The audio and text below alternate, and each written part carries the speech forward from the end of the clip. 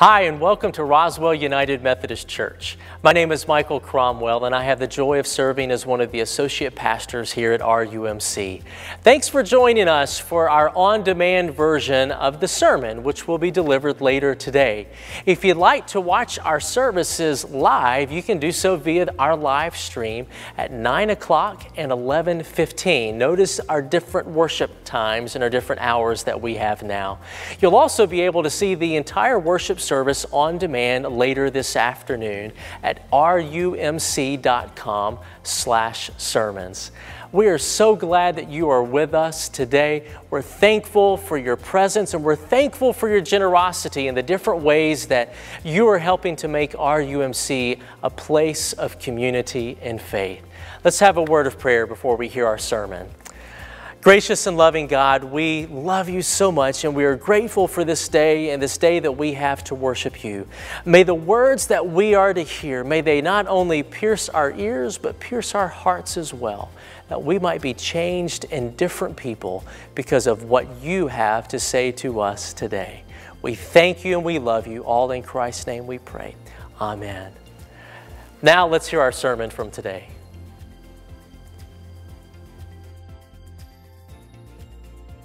This morning I'll be reading from John chapter 21, and I'll start at verse 4 and read 4 through 17, and this is what it says.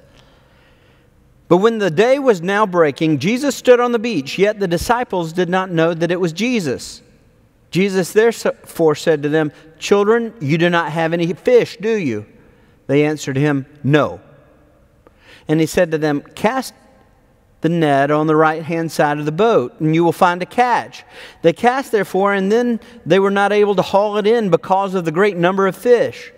That disciple therefore whom Jesus loved said to Peter, "It is the Lord." And so when Simon Peter heard that it was the Lord, he put his outer garment on, for he was stripped for work, and threw himself into the sea. But the other disciple came in the little boat, for they were not far from the land, but about 100 yards away, dragging the net full of fish. And so when they got out upon the land, they saw a charcoal fire already laid, and fish placed on it, and bread. Jesus said to them, "Bring some of the fish which you have now caught." Simon Peter went up and drew the net to the land full of large fish, 153. And although there were so many, the net was not torn. Jesus said to them, "Come and have breakfast." None of the disciples ventured to question him, "Who are you?" knowing that it was the Lord. Jesus came and took the bread and gave them, and the fish likewise. This is now the third time that Jesus was manifested to the disciples after he was raised from the dead. So when they had finished breakfast, Jesus said to Simon Peter, "Simon, son of John, do you love me more than these?" He said to him, "Yes, Lord, you know that I love you." He said to him, "Tend my lambs." He said to him again a second time, "Simon, son of John, do you love me?" He said to him, "Yes, Lord, you know that I love you." He said to him, "Shepherd my sheep." When he said to him a third time, "Simon, son of John, do you love me?"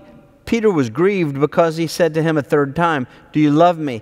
And he said to him, "Lord, you know all things. You know that I love you." Jesus said to him, "Tend my sheep." Pray with me. Jesus, this day, give us eyes that see, your hand here, a new creation, the risen Christ, alive in us, and create space that we might experience your presence here. It's in Christ's name we pray. Amen. It's possible from the way I speak, you may have guessed that I'm from the South. Yep. Not from Boston. Sometimes people hear my voice and say, I bet he's from Boston or from Canada. But nope, I'm from the South. And I've lived in the South all my life. A part of being from the South is you realize there's some things that aren't quite the same as everywhere else. One of those things is, yes, Southerners have an irrational fear of snow. I don't know why, but we do. Also in the South, everybody, I don't mean some people, I mean everybody has at least one person in their family that their bubble's not just quite on level. I mean, it's a little to the left, a little to the right. They're just not on center. A little quirky, a little eccentric. It might be an Aunt Martha or an Uncle Billy, just not quite right. And you know what? If you're from the South, I bet you have that person in mind right now. And if you don't have that person in mind, guess what? It's because it's you. Yeah, everybody in the South has at least one family member, and it might be just not, their bubble's not quite on the center. The third thing that I've noticed over the years about the South is Southerners can't say goodbye. It's just not possible. I can remember I first discovered it when I was in high school. My sister was in college, and she brought a friend home to meet the family. Oh, we talked, chatted all around supper table. Supper was over, and we visited for just a little bit, and he said goodbye, and he got up and he left. Well, we couldn't figure out what we did to offend him. He said goodbye, and then he left. I was certain it was something my brother had said. Hey, he offended him in some way.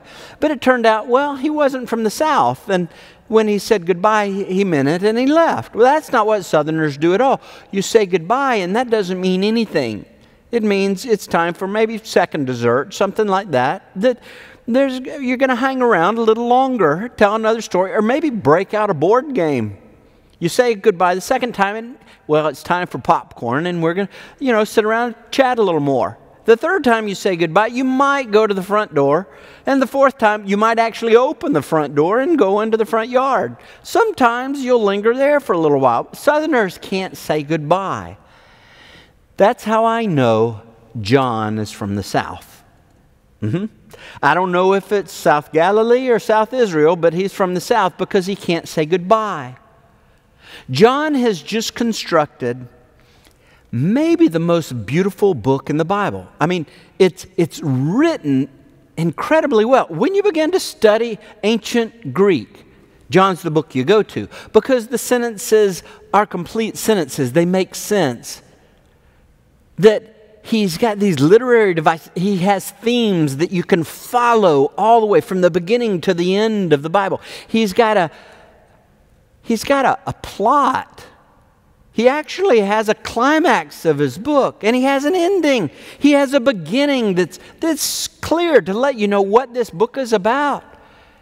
Chapter 1 tells you that in Jesus was life, and that life was the light of men. Life. 78 times throughout the book, he mentions life. Chapter 10, Jesus says, I have come that you might have life and have it abundantly. Chapter 14, Jesus says, I am the way, the truth, and the life. Last week at the resurrection, we know that it's a story about life. And because John has laid out 7 miracles in his book, each representing the 7 days of creation, of the old creation. John lets us know at the beginning, this is that in the beginning was the Word, and the Word was with God, and the Word was God. It starts the same way Genesis does, that it's a creation story, and those 7 miracles are the 7 days of creation. And the 8th miracle is the resurrection. And it takes place on the first day of the week. That's when the new creation takes place. It's when the old creation took place on the first day of the week. First creation takes place in a garden. The new creation takes place in a garden. The old creation began when God breathed into Adam the breath of life and he became a living being. The new creation, well, it's when Jesus opens his mouth and he breathes on his disciples and he says, receive the Holy Spirit. The new creation, new life begins when Jesus breathes the Spirit of God in disciples like you and me.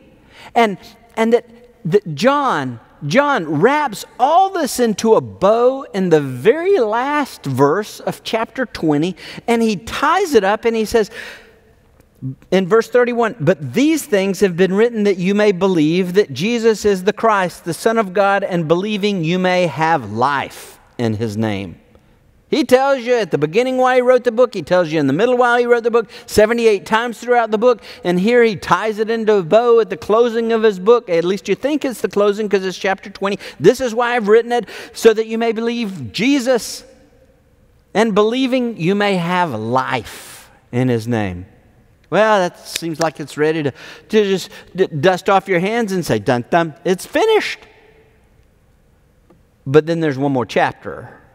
One more story, and that's what we read.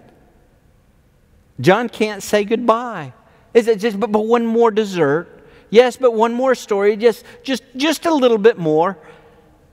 And that's the story that we read this morning. And that's what I want to talk about this morning. That John gives just one more thing.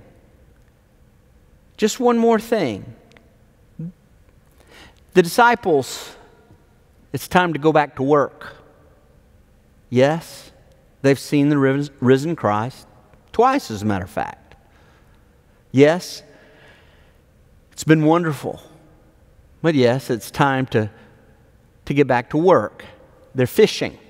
There's 7 of them. They're not just out there wetting a hook and talking about what's been and kind of reminiscing on the past. No, they're working. It's hard work. They've been working all night. They didn't catch a thing. The next morning, there's someone standing on the shore. They don't recognize that it's Jesus risen from the grave. And he says to them, you haven't caught anything, have you? They answer with one word, no. Now, I'll give you a hint. When somebody gives you a one-word answer, and that answer is no, they really don't want a lot of conversation.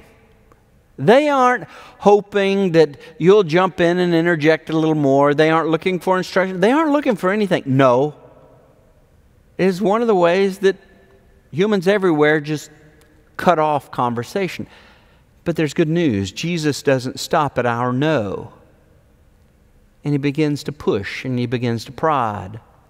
And he says, cast your nets on the right-hand side of the boat and you'll find a catch. Well, the really amazing thing is that the disciples do what he says. I mean, the person least likely to know where the fish are, it's somebody who's standing on the shore. It's the folks out in the boat that might see some swells or be able to tell the way that the currents are moving. It's not going to be somebody on the shore, but they obey. They obey in the small things. And life in Christ, life in Jesus Christ, is a life of obedience. And that's the first thing that I want to talk about. To obey in the small things. Our God is a God of small things. Jesus talks about the faith of a mustard seed. Well, even though it's so small, it's enough to move a mountain. Our God is a God of the small things. Yeast, just a little bit of it in a lump of dough, it makes the whole lump rise. Our God is a God of small things. It's 5 loaves and 2 fish that feed 5,000. And it's obedience. Obedience in the small things. That life begins in the obedience in the small things. In things that seem inconsequential. If you feel distant from God, this morning, I want to say try obedience. Try obedience. Jesus said, John 14, verse 15, if you love me, you'll keep my commands. So often we tend to think of love as the way we feel. Well, that's a natural love. But the love and the word that he's using here isn't a natural love that we're born loving our friends and family and those who please us. This is a love that called agape, whose root is not in the emotions, it's a root in the will. It's a choice, it's a decision that we love not only lovable people, but even the enemies. It's the way Jesus put it. Not just friends and family, but even the stranger. That we don't just love folks who are like-minded, that it's an act of the will. It's a choice. It's what we do. It's a love that's put into action. It's not a love of the emotion. And in obedience, we keep His commandments. Commandments that, well, are the small things, the little things, the things that we might like to look over or sweep under the rug. Psalm 139, 23, 24 says, "Search me, O God, and try my heart.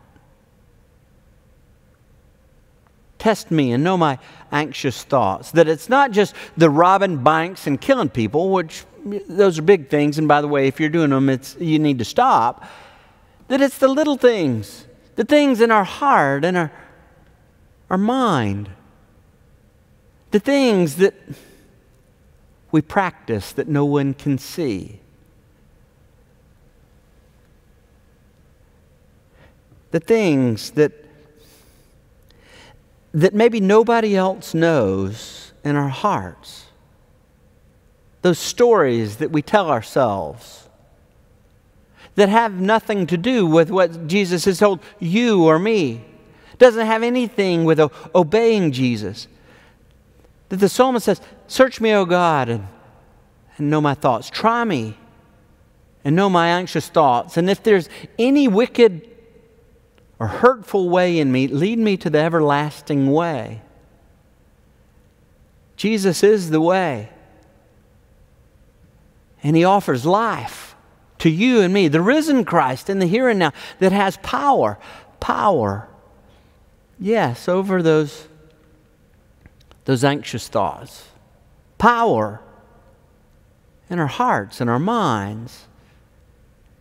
That we know that as John tells us in 1 verse 12, that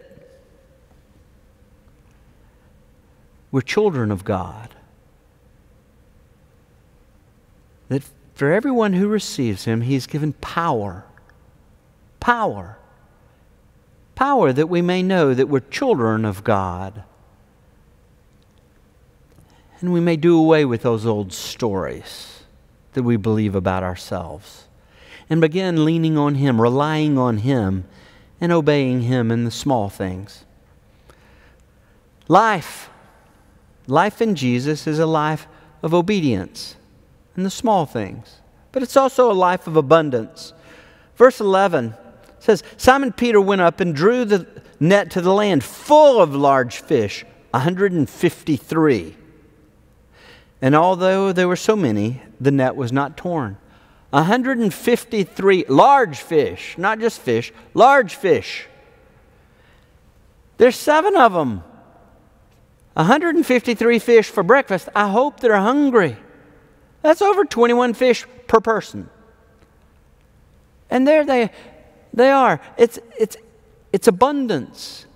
It's abundance that in this life. An abundance that Jesus points to again and again and again. Jesus said in John 10, verse 10, "I've come that you may have life and have it abundantly."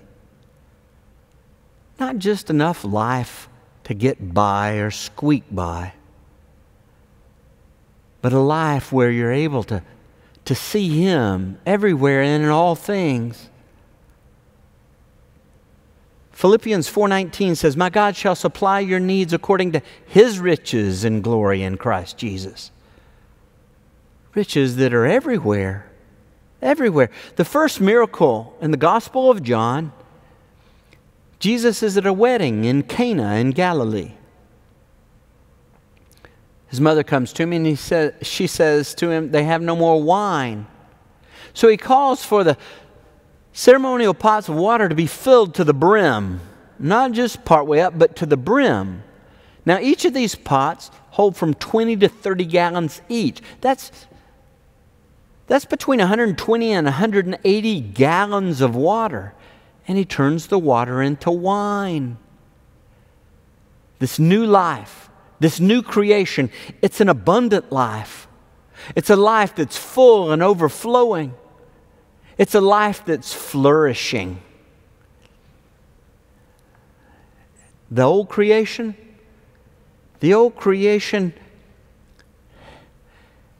tries to get us to be afraid, to believe that life instead of abundant is a life of scarcity, a life where we must get and gain and hoard in order to have anything at all. That's not new life in Jesus. New life in Jesus, we come to know the riches of God that are all around us. And rather than meeting the world with closed fists and hands that are hoarding,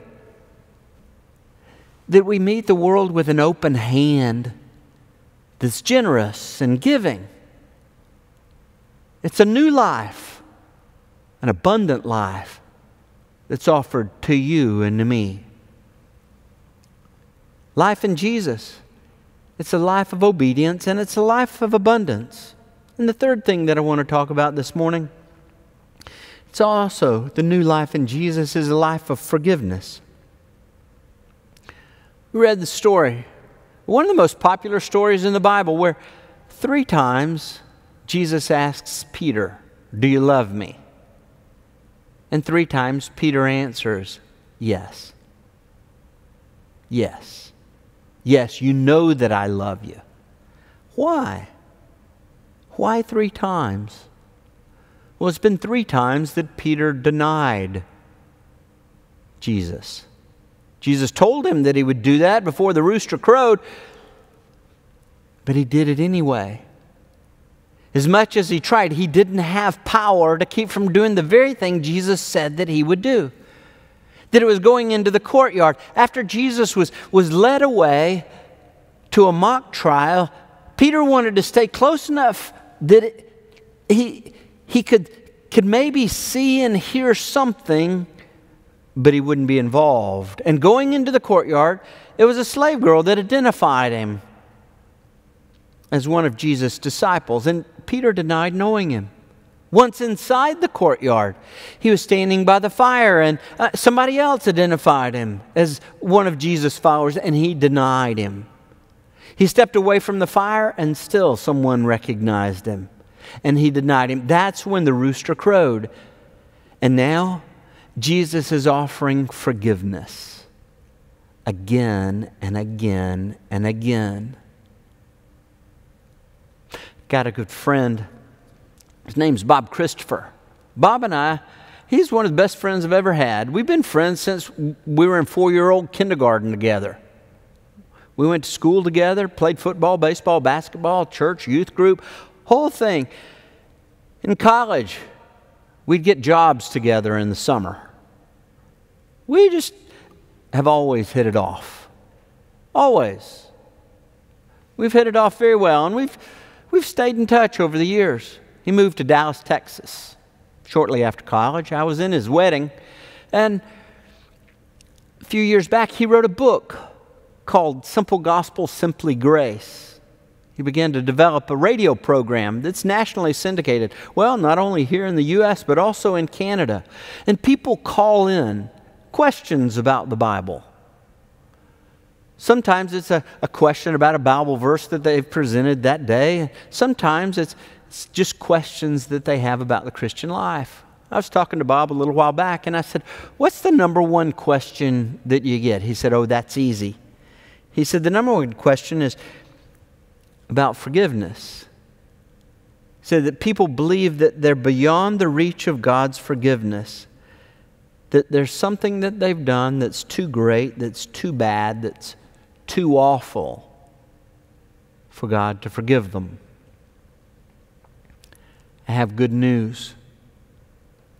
Maybe the best news that you've ever heard. That's the message of the cross. That Jesus died on the cross to forgive you and to forgive me.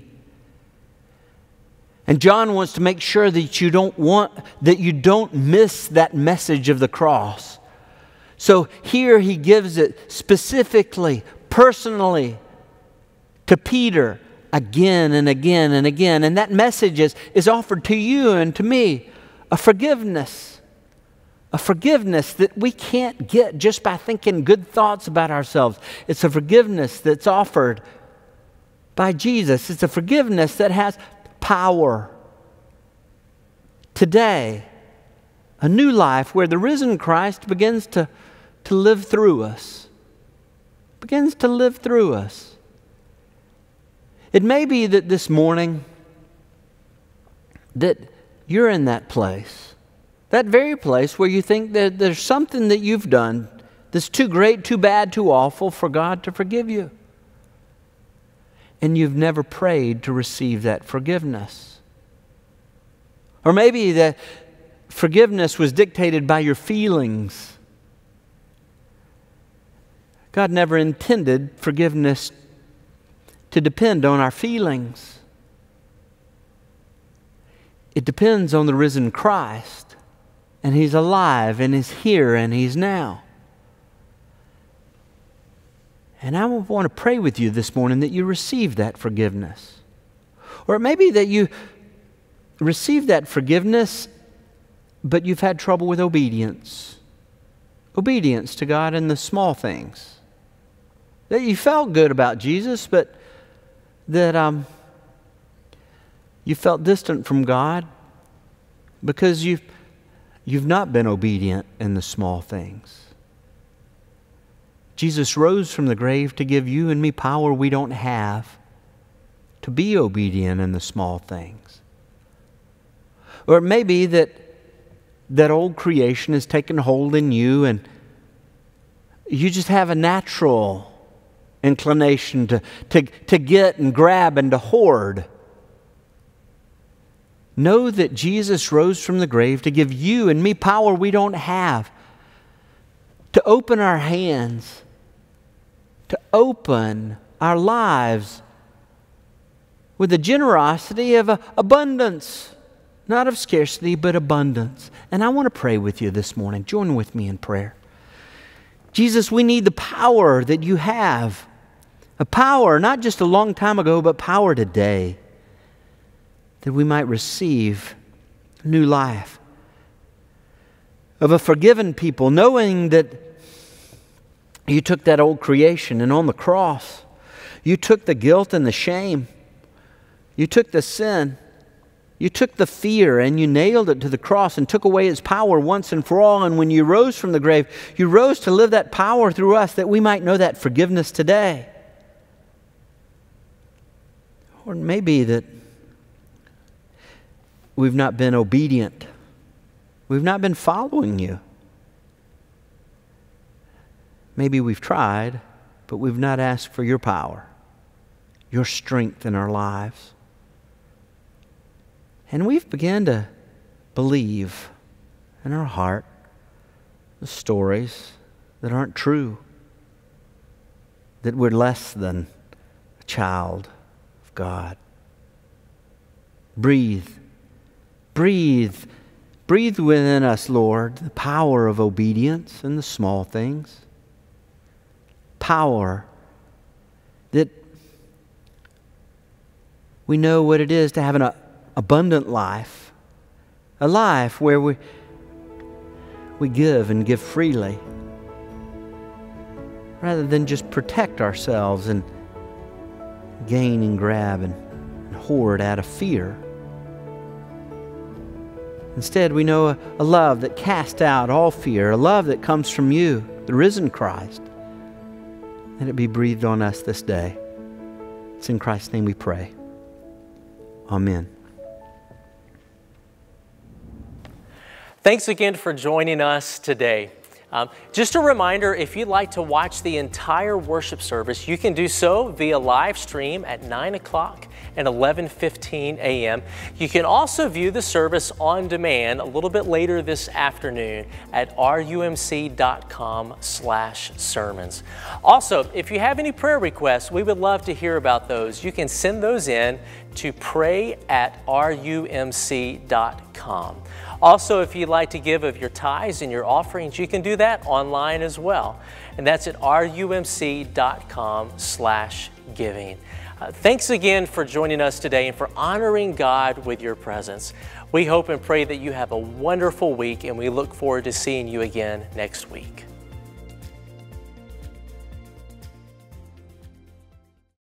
Hi, thank you for joining us. My name's Tom Davis. I'm senior pastor here at Roswell United Methodist Church.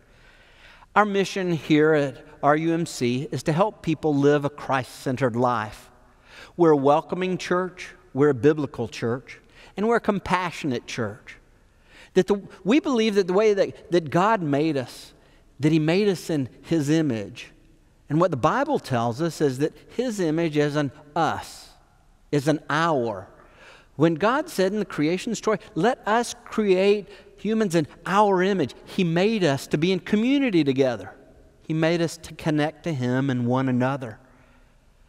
That's the place that this is at Roswell United Methodist Church, a place of community and faith. I want to invite you to join us. It might be online, it might be through social media, or it might be here in person.